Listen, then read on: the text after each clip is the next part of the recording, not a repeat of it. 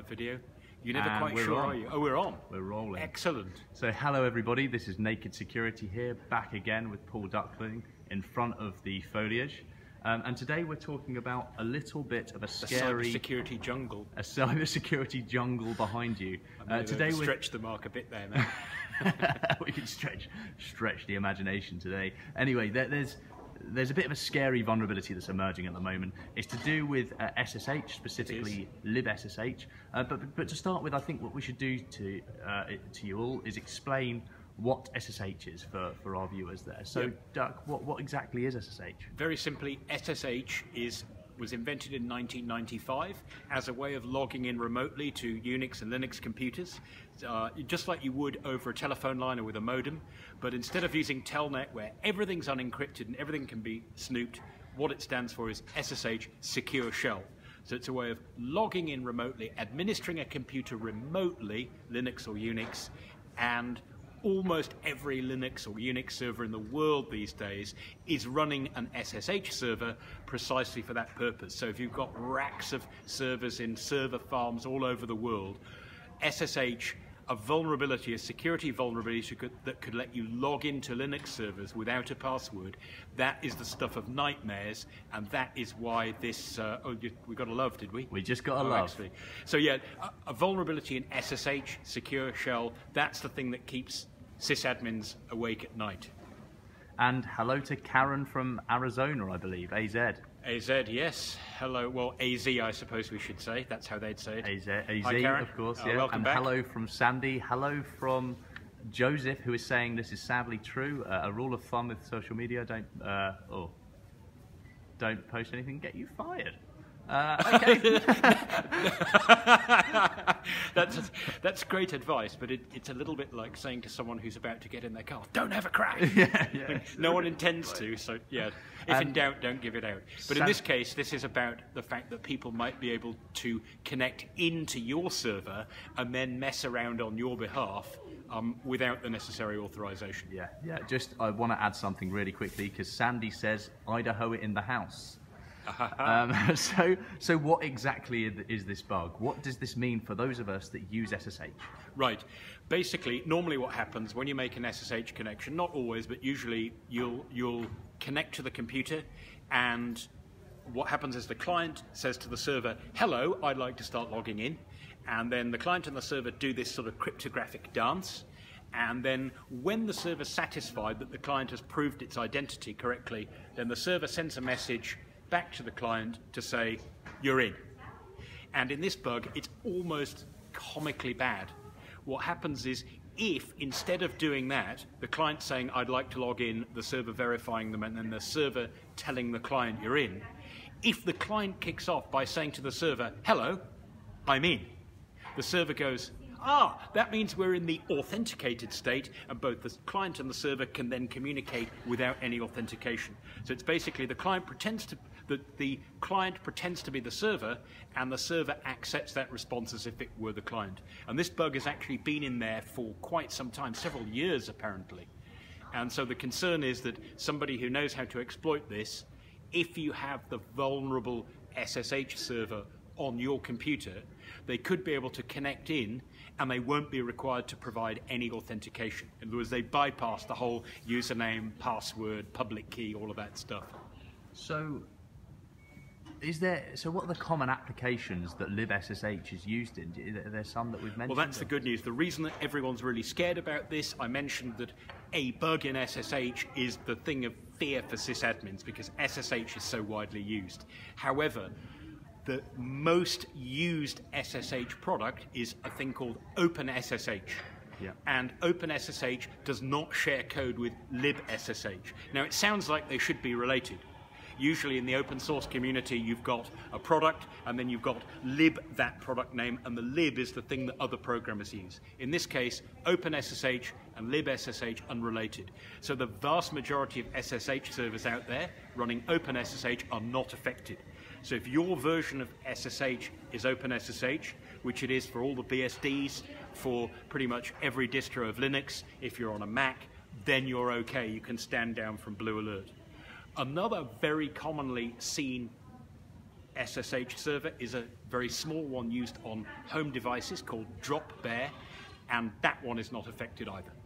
So we've actually got a really interesting question here from Sandy. I don't know why I can't get my words out today. We've got a really interesting question from Sandy, who said, "I don't use Linux, but can I be affected by my internet interactions?" And I think you've kind of just answered that question for us. Unfortunately, like with most things, well, yes and no. So let's say you're not using Linux. Well, you might still have an SSH server. Every Mac comes with one. It's not on by default. So in lots of places, SSH may be used even though you're not on Linux. And of course, it's supported on Windows. I didn't mention earlier, there's a very popular SSH version available for Windows called PuTTY, and PuTTY is not affected either. The problem is for a lot of home users is that you probably do run Linux without realizing it. Your home router probably has Linux on it, and it may very well have an SSH server on it. Now, most people these days are learning if you've got a home router, you go into the administration console and you turn off the remote administration option. And the reason for that is unless you need remote admin, you don't want people coming in. However, some people will get a router provided by the ISP. This is quite common in the United States, for example. You sign up for an internet service, you get a router, they provide the router, and they manage it. And that means they do need a way to log in, and they're probably using SSH, and it can be very hard for you to tell whether they're using OpenSSH or dropbear, not vulnerable, or libssh, which is the minority product, which is vulnerable. And your best thing you can do is if you have a modem or a router provided by your service provider, ask them. And if enough people pester them this time, then they should we hope, get in the habit in future when there's something like this, that they'll be more proactive, reach out and tell their users whether they're affected or not, and if they are affected, when they plan to give a fix. So something that's quite interesting here is that Kat has said so much was inaccessible last night, and she was actually getting a load of 502 errors on 50% of the services that she was trying to use. That I don't think that's related. Do you think that's to this related? Bug. No. Yeah. I think you have internet problems, then the next day you read about some bug in software that's been around for ages. The bug, as far as you know, wasn't actively being exploited. It was found by a security researcher. It's been there for 4 years. If you were having problems, then the most likely reason is that your ISP had some kind of outage, power failure, something like that. If in doubt, you can always contact them and ask. That's a good point. So in response to that, we're saying that perhaps that wasn't related. It may have been, but perhaps it wasn't. It doesn't sound like it's related. No, and get in contact with the provider of that service to see if that was related in some way. Kat has also asked a second question here to say, how can you tell if the router you're using is using SSH? If you're logged into the router interface, perhaps, can you check in there? Some you can. Some it's quite hard. The way the crooks find out is that they use one of these Internet of Things vulnerability search engines like Census or Showdown, which scans the internet and then, for better or for worse, makes public the information about the servers that it finds. So you can go out and they will, by connecting to a server and having a little poke around, whether that's legal or not is another story, not actually logging in, but usually you can tell by how the server responds, maybe the exact error message it's used or something about timing. You can often tell which version, is it running Windows, is it running Linux, if Linux, which version, is it running SSH, if SSH, which version. So the crooks have a way that they can, and security researchers have a search engine way that they can find out. Just by logging into your router's admin interface, the problem is those are usually, you do it from a web browser, you get a load of buttons and blobs, and it doesn't tell you exactly which version you're using. Generally speaking, if it's your router and you bought it and you installed it, it wasn't provided by your ISP, one thing we recommend anyway, with or without this bug, is find the bit where it lets you turn remote administration off. What that means is you can only connect to the management components of your router from inside your network. So you can do it, but nobody from outside can. Because if you don't need to go out of your house to a coffee shop and then connect home to manage your router, why leave those ports open? Because you're just kind of inviting crooks to have a go as well. Now, in response to that, Kat has just said, yikes, which I think sums it up quite well. This is quite a dangerous vulnerability if you do suffer from it. My understanding is that my expectation is that most routers at home will not be affected because they probably don't use this libssh. As we mentioned before, just to summarize, the big names you'll hear in SSH support, the product, open source products, there's OpenSSH, there's DropBear, which is a small product, very common on routers. There's libssh2, which sounds like version 2 of libssh, but is actually completely different. And there's PuTTY on Windows. None of those are affected.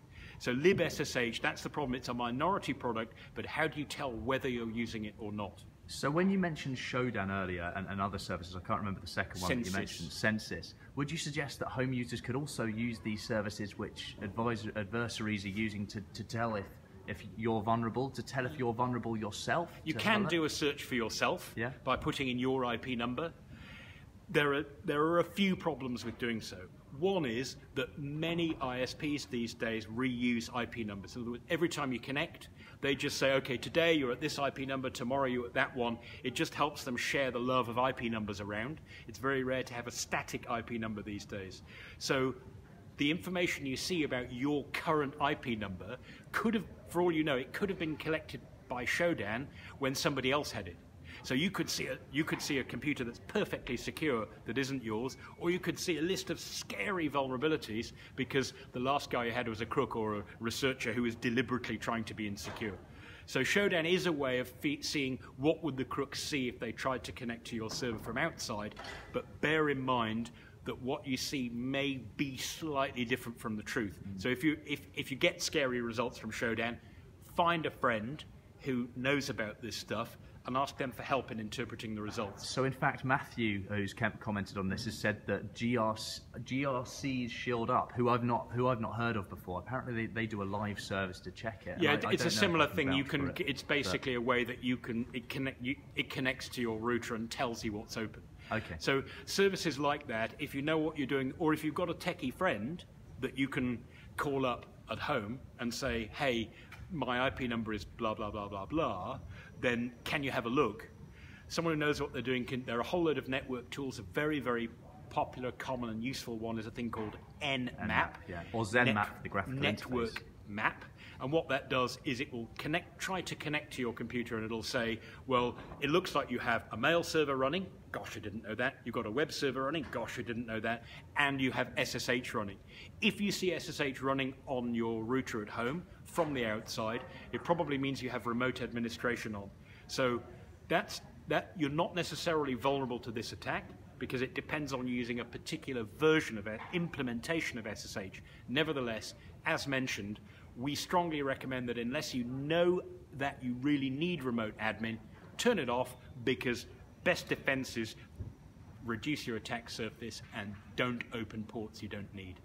So that's some advice. Is there any other advice you'd like to give to the just general public on how they can not be affected by this, other than turning off remote administration on your routers and checking whether your IP address is vulnerable to this? Well, actually, something that did get a lot of techies, or well, maybe not techies, people who are into coding or into using Microsoft's GitHub repository were worried about. GitHub is a public repository where you can store open source projects for free. And zillions of people use this, and they put documents, they put source code, they put information and stuff on there in a way that it's basically a content management system. And GitHub uses libssh quite proudly, and so everyone was worried. Matt, I think everyone's going to hear that's going to sound like machine gunning on them. Sorry. Like someone's firing an AR-15 in the background, which is not lawful in the UK, by the way, so it's not really happening. In which case, I'm going to answer Kat's question. She's saying, I hope this is being recorded so that I can share it after the live session, and it is, and we'll upload it after the live session. Facebook Live videos, when they're finished, they become a static video that you can watch. So the deal is this: Microsoft GitHub, it's a common place where people share files. They proudly use libssh. Everyone's worried, my goodness, what if people can log in and change open source projects?